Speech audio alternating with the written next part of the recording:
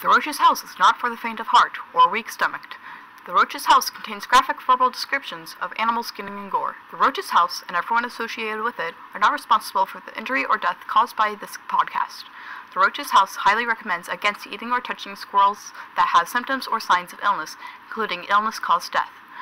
The Roach's house supports the use of hunting and roadkill collecting for fur and meat, but only if proper protocol is taken and country or state law is followed.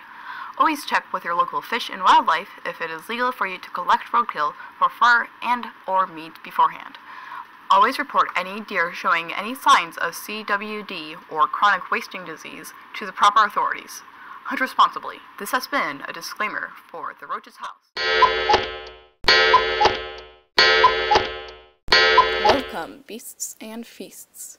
My name is Dagwood, and I run the show. I've been hobbying taxidermy for about a year now, come to think of it.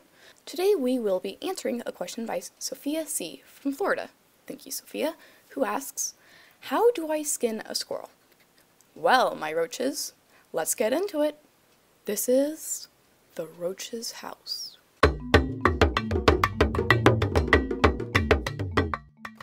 First, let's look into how exactly we're going to skin this rodent. We have several methods at hand here. Case skinning, good for keeping the entire pelt intact, or the Brantley method, good for meat skinning. There's much more than that, including dorsal skinning and whatever else people call taking the skin off an animal, but today we will just be focusing on the first two. The Brantley method is very good for skinning your squirrel for meat, as it reduces the amount of time needed to skin the animal, less than 5 minutes, and the amount of stray fur ending up on the meat. The only problem is that it doesn't take the pelt much in mind, as it is fairly quick, and the goal is to remove the skin for meat preparation, not removing the skin for hide preparation. I have a pretty hefty boy here, a pound or so, Eastern Green male, 24 inches from nose to tail tip. It's quite a man, don't you think? Since I will be working on a male, my instructions will be as suit. I'm planning on both eating the meat and using the pelt for taxidermy, so I'll be doing a case skinning method, meat in mind. Keep in mind that while I do this, I'm cutting along the underbelly, and since this is a male, over and through the baculum. Possibly one of the most important things about skinning a squirrel, heck, skinning anything in general, is a blade. You're going to want to use a nice, hefty, curved belly knife, such as a gutting or keeping knife, but an X-Acto blade will do just fine too. Make sure to sanitize your blade before and after the procedure. Now, obviously, you're going to need to have clean hands for this. I lather my hands with soap and water before and after, just to be safe. If you have any open wounds on your hands or arms, it's best to use medical dust-free gloves, but I tend to go without, just because I find it easier. You will also be in favor of having a pair of wire cutters, game shears, or strong scissors to cut through the bone and tendons in this project. I'm going to be using a curved belly knife and work scissors. Make sure you have your blade, a pair of scissors or game shears, and gloves. But before we start skinning, it will be in your best interest to determine the sex of your squirrel.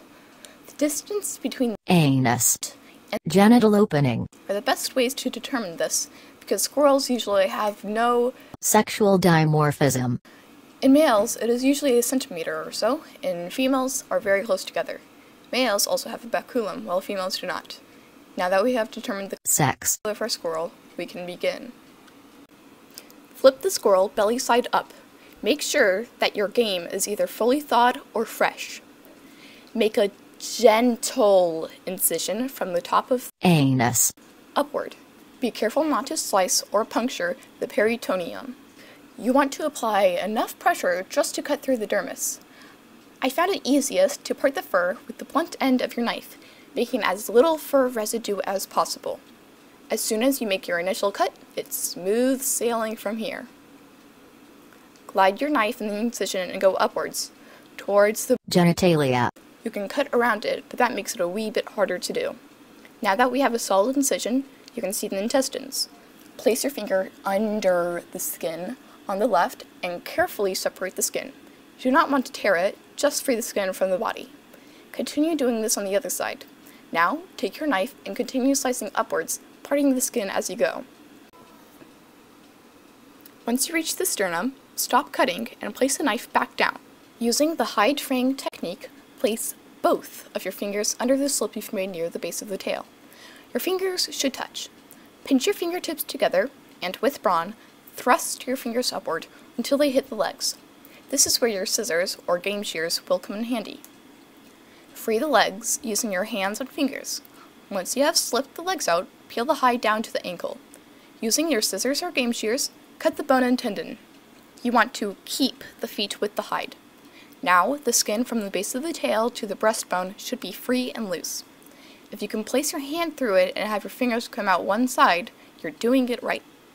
As much as you can, try to peel the skin at the back until you can't anymore, or you hit the neck vertebrae, whichever comes first. Turn the squirrel so that the tail is further away from you than the head. With the blunt side of your knife, part the fur from the neck down, showing as much skin as possible. Now, starting at the top of the sternum, closest to the head, make an incision and carry it down to about half a centimeter before the last cut. Using your fingers, slip them underneath the half centimeter of skin, loosening the skin. Jut your fingers upward, breaking the skin. This should leave you with one visible laceration. Free the skin so that only the tail and head are still connected to the hide. Now we can deal with the tail. Since the skin around it is disconnected, just lightly peel it back about half an inch. Firmly grasp what is the skin tail and hold on to it tight. Place your other hand on the tail and gently pull straight upward. The tail should give, leaving you the bone and muscle of the tail. Congratulations! You're done with the hardest part. Going back to the skull, you'll need your knife for only a small portion of the section. Peel back the hide over the head. It will come to a point where the pelt stops at the top but continues on the bottom. This is where your blade comes in. At the top of the skull, you'll see a tiny shadow where the skin seems to connect with the forehead. Taking the tip of your knife, cut along this shadow. You will come across two tubes, halfway cut. These are the ear canals. Slice the rest off. Continue peeling until you reach the eyes. Very gently, you're going to cut the eyelids away from the eyes. Now, using your scissors or game shears, make a sharp, hard cut through the muzzle. The tongue should be left in the mouth. This is just an illusion. All you need to do is yank that sucker out. Congratulations! You've just tube-skinned a squirrel. Save your hide and carcass in different bags in the freezer. Sanitize all of your tools and throw away any gloves you may have used. Make sure to wash your hands if you didn't wear gloves.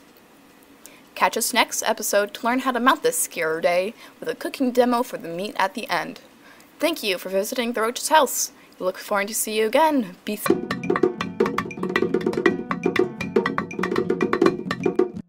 The Roach's house is supported by viewers like you. Thank you. The Brantley Method was created by Will Brantley, published in Volume 210, Issue 9 of Outdoor Life, an Outdoor magazine.